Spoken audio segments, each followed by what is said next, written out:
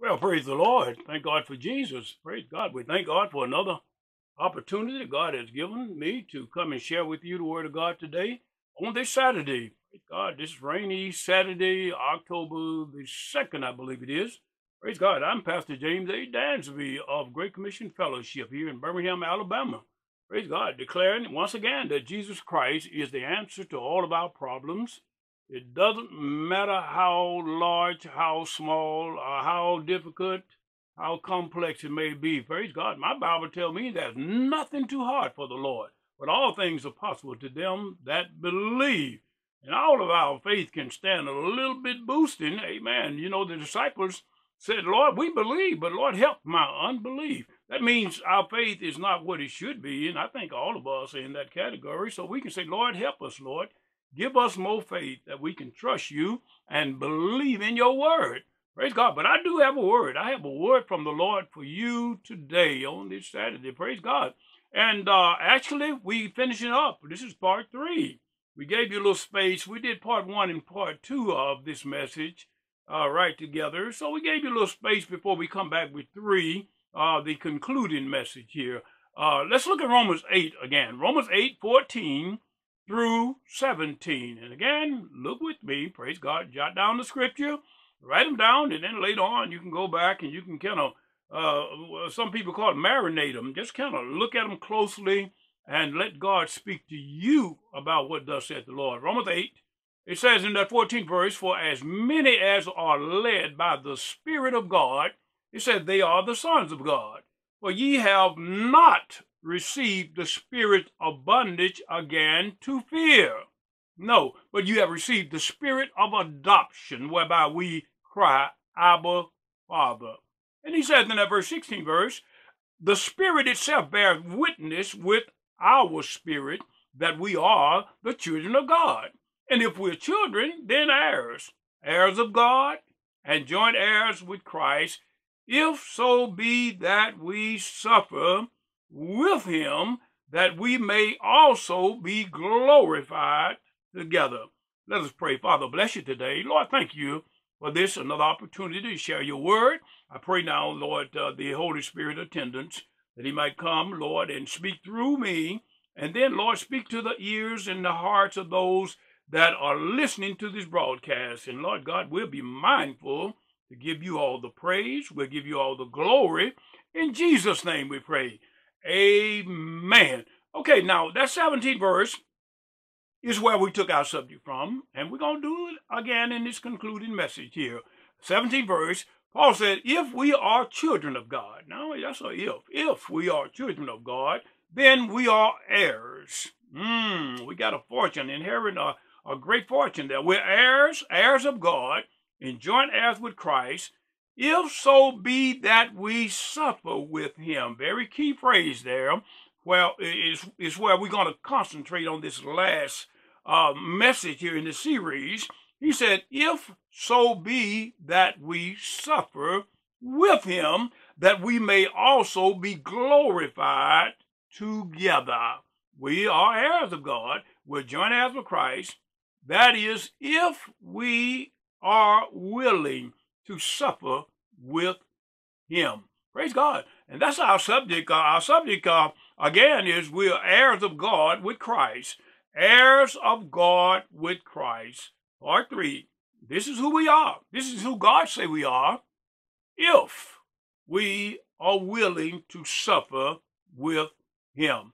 Amen. Praise God. But this is our final message this series. And I want you to concentrate upon that verse 17 there, because this is what the meat of our message is today. Praise God. If so be that we suffer with him. Concentrate upon that, because that is the qualification. That's the clause in our contract with God. We got to be willing to suffer with him. And praise God, the opportunities abound today to suffer with him, because Christianity is under fire today. Praise God, all over the world. And who would have thought, even here in this country, the United States, praise God, Christianity is under attack now. But let me begin by saying that every son of God, every daughter of God, praise God, has a cross to bear. You got a cross that you have to carry. Every son of God, no exemptions here. Our cross may come, it may come in many ways now. It can come in just plain old troubles in our lives, or trials, it could be just afflictions that comes upon us. Praise God. And then there's our trials that come from the world, out of the world. And then come from our own flesh. Trials come that way. Troubles come that way. And then that's old devil himself. Praise God, who's stalking us day and night. Praise God, to try to make it hard for us to carry out our mission. But now our trials may come in many different forms. Praise God. Sometimes our feelings are hurt. Praise God. A lot of people say they feel they get hurt often because of their stand for Christ. And sometimes it'll come from your loved ones, your friends, your kinfolks. We see a lot of that today during this COVID epidemic here. We got kinfolks turning against kinfolks here. And so, especially today, and Christians are being treated real bad, treated mean and cruel. Praise God. Cruel things are being said about us today. Praise God. And they slander our character today and insinuate that we're just a bunch of hypocrites. The church is just full of hypocrites, they said. Pretending that they're Christian. That's what a lot of people say. And worse, all these things they say about us, and sometimes these things can hurt us. And then there's those trials that come from our heart, inside our heart, which Paul describes as our own personal thorn in that flesh. Amen. I'll call it our resident devil, the in-house devil that lives inside of us. Jeremiah 17:9 points to it. He says the heart, in that heart, our heart, is deceitful above all things and desperately wicked. Who can know it? Praise God. Only God knows our heart. But some of us now, as sons of God, daughters of God, heirs of God, joint heirs with Christ, some of us are called upon to suffer. Some more, some less. We have a calling. God put a calling upon our lives sometime to suffer. Amen. To suffer one way or the other. Praise God. But now, as the wise, great physician, our wise, great physician, as that's what he is. He's a wise God. Amen. And he sometimes, if he allow suffering to come, he measured it out to us. He don't put no more on you than you can bear. That's the word of God. And we believe that. He measured out to each one of us individually the type of suffering, the amount of suffering that we are to endure. Praise God. God, he kind of measured out. Praise God. But one thing is sure. One thing you can be very sure of today. Praise God. There never was, never will be a son of God and a daughter of God who enter into heaven without a cross, without have carried their cross. None exempt. Praise God. Amen. Hebrews 12:6-8. Hebrews 12:6-8. Look there for a minute there. Paul says there, for whom the Lord loveth, he chasteneth, and he scourgeth every son whom he receiveth. Then he said now in verse 7 that if you endure chastening, God dealeth with you as with a son or daughter. For what son is he whom the Father chasteneth not? But if you be without chastisement, whereof all are partakers, all of God's children, yes, then if you without it, though, you are a bastard, the Bible says, and you are not a son. Amen. God has no sons and daughters that does not go through the crucible, the cross, carry the cross, the burden of the cross. Acts 14:22 says that we must, through much tribulation, enter into the kingdom of God. Guaranteed. Amen. And then Paul in 2 Timothy 3:12 says, all that will live godly in Christ Jesus will suffer persecution.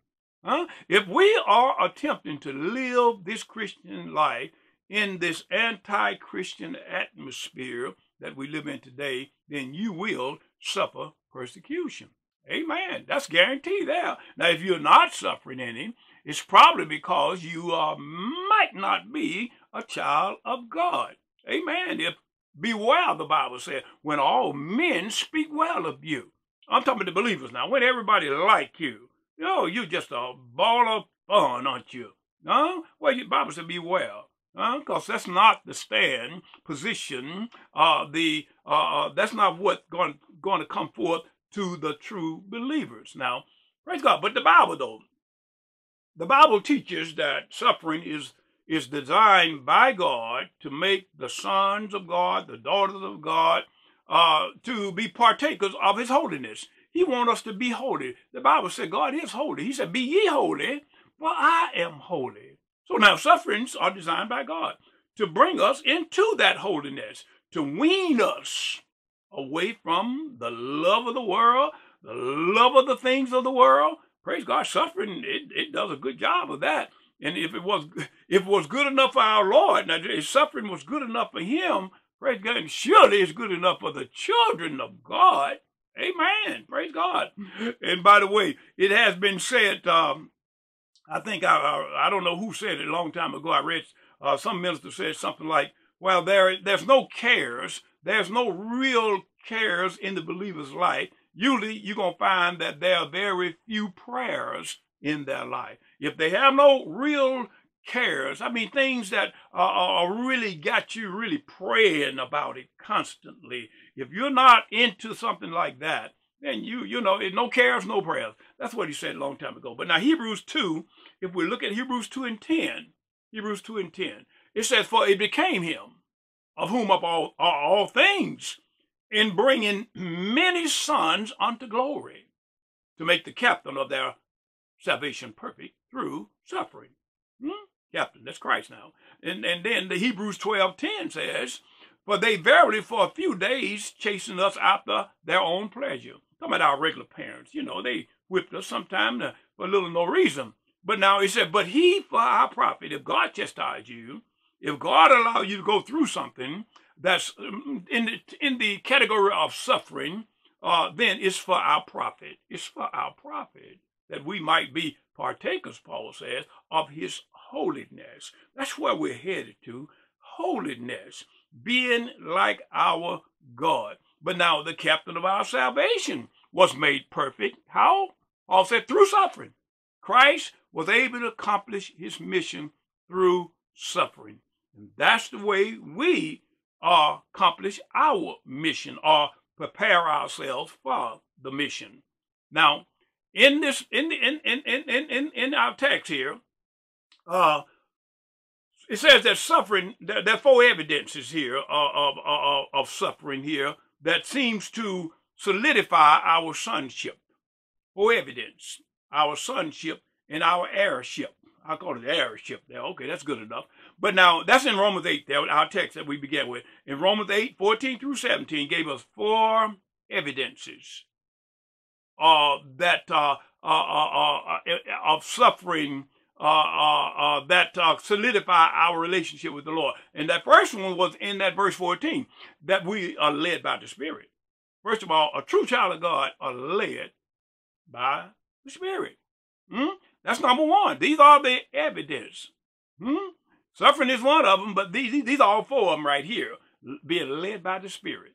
Number 15, verse 15, it says that the spirit of adoption is within us. We know we're children of God. We don't even wonder about it. Praise God. We know who we are. Praise God. Thank God. But then that third evidence, praise God, is the witness of the Spirit, he says. And that's verse 16, Romans 8:16. And he says, we have the witness of the Spirit in our spirit. These are evidence here. And then that last one was the suffering. Verse 17. We got the suffering of the saints is evidence. And that's what we're dealing with on this last message here. Suffering. The suffering of the saints. If you're not suffering for Christ's name's sake, or for being a believer standing firm on the word of God, if you're not really suffering, then you ought to check your Christianity or your relationship with God. You need to look at it real good. Amen. Praise God. Not that a lot of people want to call evidence of my salvation the fact that, praise God, I've been baptized. You hear it all day, all the time. I was baptized in Jesus' name with evidence of speaking in tongues. Well, that is not the evidence that makes you a child of God. That is not the evidence there. Amen. Not even if, I pay my tithes in church and I take communion and I participate in all the programs in the church. Well, none of these things make you a son of God, an heir of God, and a joint heir with Christ. None of these things. Amen. Praise God. You have to, praise God, you have to qualify according to the word of God. Praise God. But now, if we are to share in his glory in heaven, we must first of all share in his suffering. Very plainly. Right here in this life. Not by and by, not after a while, not over there, but in this life, we have to share in his suffering if we're going to share in the glory. Matthew 5:11 and 12. Matthew 5:11 and 12. Christ said, "Blessed are ye when men shall revile you." I'm blessed. That insult you. Oh, we get a lot of that today, don't we? Those Christians. When they revile you or persecute you, Christ said, and shall say all manner of evil against you, falsely, of course, for my sake. Look at verse 12. He said, rejoice. When it happened, rejoice. And be exceeding glad, for great is your reward in heaven. For so persecuted they the prophets which were before you. And surely that day has come. Praise God. It's here now. When believers persecuted, we're accused of everything. We're accused of the reason why this COVID outbreak has lingered on so long. Why? Because those devilish Christians talking about they got a conviction. Oh yeah, we're accused of that. We're accused of denying the woman her right to kill her baby even in 7 months. Well, now probably 8 months now, the baby's fully formed. And just because the Christian people don't go along with it, oh boy, we are the villains of it. We're no longer the good guys. We're the villains now. But remember the words of our Lord. Remember the words of our Lord here. He said, you are blessed when you are reviled, insulted, when they persecute us, when they falsely accuse us. Christ said, rejoice, you're blessed. And I'm blessed. I'm blessed. I'm blessed. I'm blessed because I get enough of those insults. Amen. John 15 and 18. John 15, 18, 20. Christ says, if the world hates you, watch it now. Listen to me. Listen at him now. If the world hates you, know that it hated me, Christ says, before it hated you. Amen. He says in that verse number 19, if you were of the world would love you. Hey, they would love us if we thought just like everybody else. If we thought like the majority of the politicians in Washington, D.C., boy, they would love us. And if they love you, you better check yourself out. Amen? Praise God. Well, that's the majority. I'm with the majority. Well, never a majority in Christianity has done anything. God has always worked with a few people. Amen. Pray Christ said that if you are of the world would love you. But because you are not of the world, but I've chosen you out of the world, therefore the world hates you. Look at verse 20 there. He said, remember the word that I said unto you. The servant is not greater than his Lord. That's what Christ said. If they have persecuted me, and they did, didn't they? Didn't they persecute Christ? He said they will also persecute you. So what did you expected? Count the cost, brothers and sisters. If they have kept my sayings, which they didn't, Christ said then they're going to keep yours. But they didn't keep his. So they don't care what we say. They think we're a bunch of loonies. Amen? But now John 16:33, what Christ says there. Christ said, these things have I spoken unto you, that in me, you in me, I in you, in me you might have peace. Peace comes through Christ being in us. He said, in the world you shall have tribulation, but be of good cheer. I have conquered it. I have overcome the world. And thank God his victory is my victory. He overcame the world in order that I might overcome the world. Well, Pastor, you said, Pastor, now you know you ain't all that. Well, but now what he means is this. Christ called those things that be not as though they were. That's what the Bible says. He calls things that be not as though they were. Praise God. Thank God for Jesus. But beware.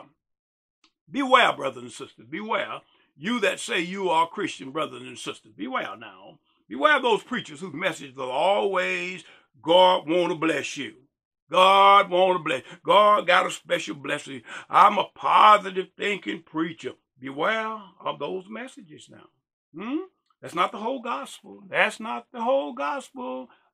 They never mention the suffering, do they? Never. Don't mention that, do they?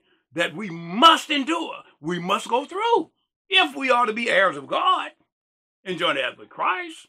But most of these preachers today, their messages are designed to make people feel good. Oh, God's going to bless you. Feel good about themselves with a great expectation of great health and wealth and happiness forever. Oh, boy, that's their message. These are not God's ministers. No, they're not. That's not the word of God. A half-truth is a whole lie. Amen. These are not God's ministers. They are of their father, the devil. What Jesus says about them. But now, it's through our suffering, for his name's sake. Now, for his name's sake.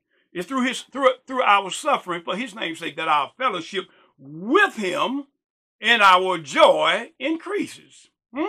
That's the only way to increase your faith and your joy is through suffering. Paul said that I might know him, praise God, in the fellowship of his suffering. I want to know him, but you can't know him completely unless you enter into his suffering.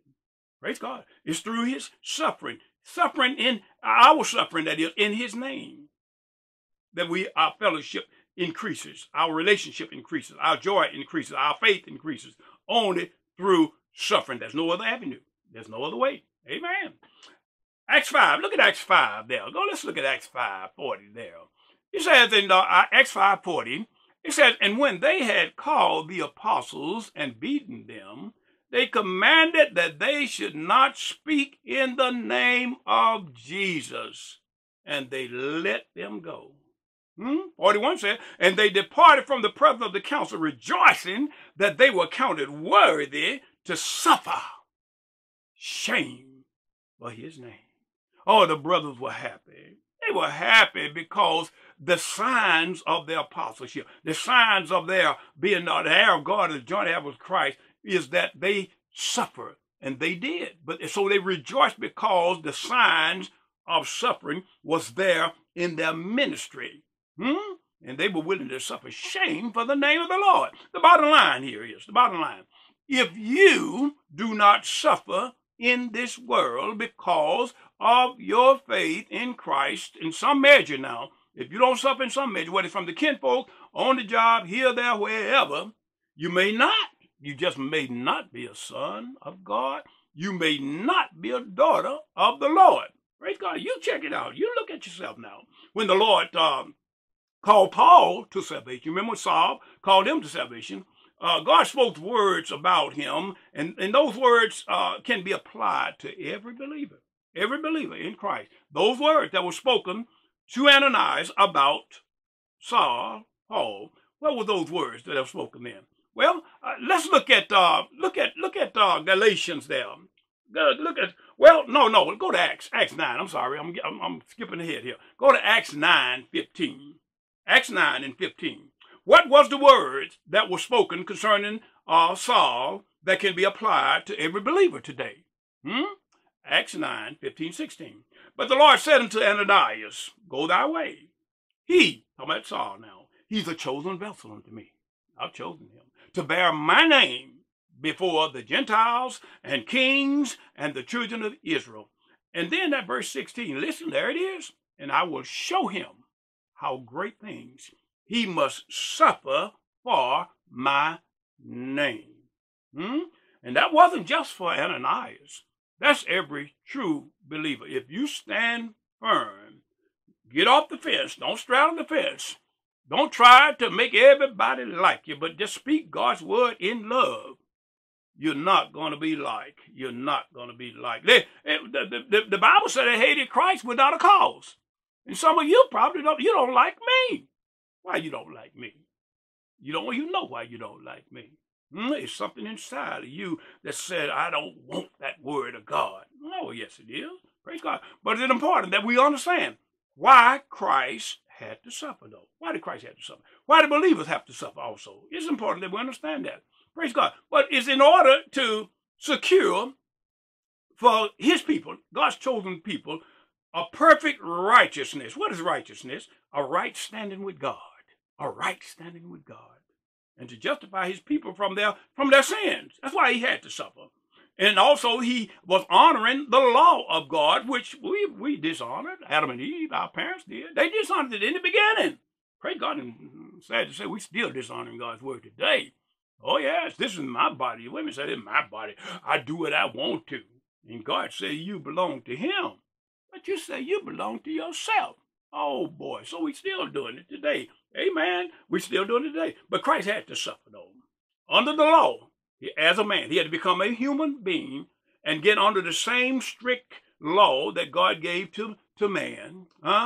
Just like ourselves. And he rendered to this law perfect obedience. Christ lived in this world, walked in this light, and he did not sin. The Bible said in him was no sin. He rendered perfect obedience to our great God. Amen. And guess what? His obedience is my obedience. Now, you're trying to say you're perfect, aren't you, Pastor? No, I didn't say that. I just say he called things that be not as though they were. It's because I'm in him and he's in me. My faith give me that standing before God. Perfect obedience. Amen. Galatians 4:4 says, but when the fullness of time was come, God sent forth his son, made of a woman, made under the same strict laws that God gave to man from the beginning. Christ came to redeem those who were under the law that couldn't keep it. That's me and you. Couldn't keep it. He redeemed us. That we might receive the adoption of son. That's one of those signs that you are a true child of God. I've been adopted into the family of God. I'm no less than anybody else. I'm no less than the Jews. The Jews are no more, they have no more standing with God than I have. Praise God. I have been adopted into the family of God. Hebrews 5:8-9. Let's look at that. Hebrews 5:8-9. Christ says here, Paul said, though he was a son, talking about Christ now, yet learned he obedience. He learned obedience. How did he do it? By the things which he suffered. There it is. He learned. See, obedience is better than sacrifice. God wants us to be obedient today as believers. Well, how do you learn to be obedient just like he did? By the things which he suffered. And 9 said, and being made perfect, he was made perfect. He became the author of eternal salvation unto all them that believe and obey him. All that obey him, he become the author of our salvation. Now, just as the Son learned obedience by the thing which he suffered in this world, and he suffered, we know the treatment that he went through, that the abuse, the misuse, the verbal and the physical abuse that Christ went through. Amen. Praise God. So every believer will learn obedience by the same method. Same method. Praise God. Been ostracized, criticized, set aside, and beat aside. All kind of everything here in this life. Amen. See, Christ took upon himself the nature of those given unto him by the Father. Yes, he did. In order to make us righteous. Both in the judicial sense by carrying out the mandates of God's justice, and then through the Holy Spirit. Praise God, the Holy Spirit living in us. The witness within us has made us partakers of his divine nature.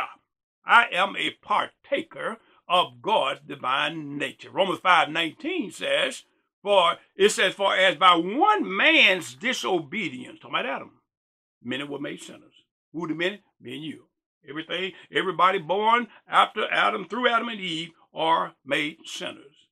So by the obedience of one, who's this other one here? That's Christ. Shall many be made righteous. Look at that again. Romans 5:19. For as by one man's disobedience, Adam, many were classified as sinners. So again, by the obedience of one man, Christ, shall many be made righteous. What is righteous? A right standing before God. God sees us as being right with him, not based upon our own rightness, but upon the one who came and he became righteous for me and you. It's a gift from God. Oh God, you just can't keep on resisting this great gift. Praise God. It's because the Christ is obedient that the believers are accepted by the beloved, accepted by the Father. And we're made heirs of God, and we're made joint heirs with Christ, sons of God, daughters of God. Praise God. And that obedience include him assuming our body. He took on a body. Christ had to take on a body, living perfectly in obedience to his Father. He did. Praise God. Under every requirement of the law. He didn't break one. He never sinned. In him was no sin. And he carried out the requirements of the law, and then he went to the cross. Why did he have to go to the cross? Because God had said, the soul that sinneth, it shall die. We had death on us. And it's still on many of you right now because you won't accept Christ as your Lord and Savior. You resisted. You ain't ready for the change. He went all the way to the cross. He had to not only carry out a perfect life, but he had to go and suffer the death on the cross because that was the penalty that was against me and you. Philippians 2:5-8. Christ, he says here, Paul said, let this mind be in you, which was also in Christ Jesus, who being in the form of God, thought it not robbery to be equal with God, but made of himself no reputation. He took upon him the form of a servant, he says here, and was made in the likeness of men, and being found in fashion as a man. He humbled himself. Praise God. When he came out the womb and with a body, praise God, he humbled himself and became obedient unto death, even the death of the cross. Look at John 10. John 10:17-18. The Lord, he said, therefore doth my Father, the Lord said, therefore doth my Father love me, because I lay down my life. I laid down my life voluntarily. He volunteered. He willingly laid down his life that I might take it up again. He said, no man take it from me. No man killed Christ. And a lot of people think, did nobody kill him? He allowed this to happen. No man take it from me. He said, I lay it down my life for myself. I lay it down. I got power, Christ said, to lay it down, and I have power to take it up again. I'll resurrect this body again. This commandment have I received of my Father. You see, all the things that we experience in this life, Christ has already experienced them. Every one of them. Every one of them. And because he knew no sin, praise God, or he did not commit any sin at all, his suffering, it had to be more intense than ours because we have sinned. His suffering, our little suffering down here, we really deserve it. We really deserve it. But he did not deserve it. But when he suffered, though, his reply was most always, it is written. When the ones closest to him betrayed him, which I believe is the greatest kind of suffering, when people close to you, praise God, people close to you, and that hurts a whole lot. And his disciples, praise God, when they resisted him, and many began to cry out, crucify him, praise God. When they did this, his only words were, praise God, is written. Or is the John 13:18, look what he said there. He said, all these things are happening to me, all this suffering I'm going through, that the scripture might be fulfilled. John 13:18. Now Christ said, I got to fulfill the word of God. He that eateth bread with me, Christ says there in that verse, has lifted up his heels with me. My own familiar friends, my friends, don't turn against me. But it is written, though. The scripture is going to be fulfilled. I said in the Old Testament that my friends would turn against me, and yours will too. Huh? If you're a true child of God and they are not saved, give it up, brothers. Huh? Give it up. They're going to turn against you. There's no doubt about that. They may not understand why they're turning against you, but they're going to turn against you. Because you're different. Because you have the Spirit of God inside of you. Amen. And that makes a big difference. Now, in the Garden of Gethsemane, you remember when he was in there? Those whom he loved. Oh, his beloved disciples. Peter, James, and John. Turned their back on him in the moment of his humiliation. Went to sleep. The brother went to sleep on him. Praise God. And he got to face that cross on the next day, the same day there. Listen to Christ as he cries out in agony in that Garden of Gethsemane. Listen, Matthew 26 and 38. Boy, I tell you, it says there, being in agony, he prayed more earnestly. Christ prayed while the brothers were sleeping. And his sweat was as it were great drops of blood falling down to the ground. That's intense pressure. Praise God. But they deserted him. He was all alone. But the Bible said he had to tread the winepress alone, though. Praise God. And again, as we close on this message here, let me say again, no child of God is going to be without suffering in this life. And suffering is the evidence of our Father's love for us. As many as I love, I'll chasten. Now, that's the evidence. It's not enough to know this in your mind, that you got to suffer. Now, it ain't enough to know that, see it in the Bible and read it and say, well, I see it. You got to experience it. You got to experience it. You got to have people turn against you. Your loved ones, praise God, the people that you've been hobnobbing with all your life, they will drop you like a hot potato. Get ready, get ready, get ready. Psalm 119 and 67. The psalmist said, before I was afflicted, I went astray. But now I have kept thy word. Before I was afflicted, before the trials come, I went astray. But when the trials came in my life, I began to keep God's word because the word of God is true. Somebody said in 119:75, I know, O Lord, that thy judgments are right, and that thou in faithfulness hast afflicted me. In faithfulness. It's for my good. It's for my good. You know, Mama used to say it a long time ago, I'm whipping you, it's for your good. I didn't believe a word of that. But now I believe the Lord. The Lord said it's for your good. Praise God. It is through our suffering that we learn obedience. Learn obedience. And obedience is the character. It's the character of the heirs of God and the Son and the joint heirs of Christ. This is our character. 1 Peter 1:14 said, as obedient children, there it is now, obedient. Not fashioning yourself according to the form of lust in your ignorance, he says, but as he which is called you is holy, so be you holy in all manner of your conversation. My lifestyle has to change. If you're saved, yours will change, and you will be kicked to the curb by ones that you thought were your best friends. And actually, they don't know why they don't like you no more.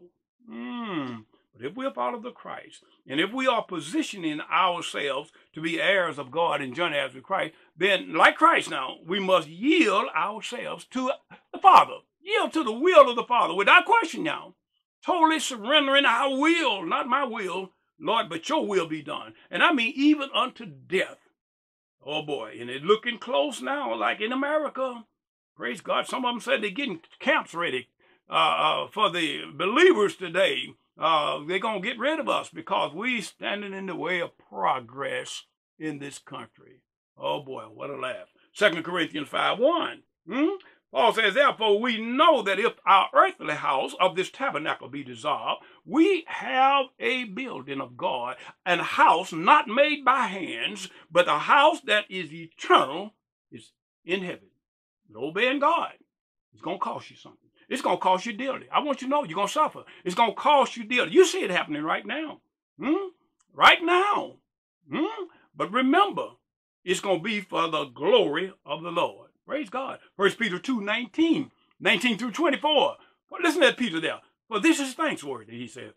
If a man for conscience toward God, endure grief, suffering wrongfully, Oh boy, my conscience tell me that I shouldn't do this. God, I can't do this. Well, they don't want to hear that, do they? Look at verse 20. He said, what glory is it if when you be buffeted or persecuted for your faults, you take it patiently?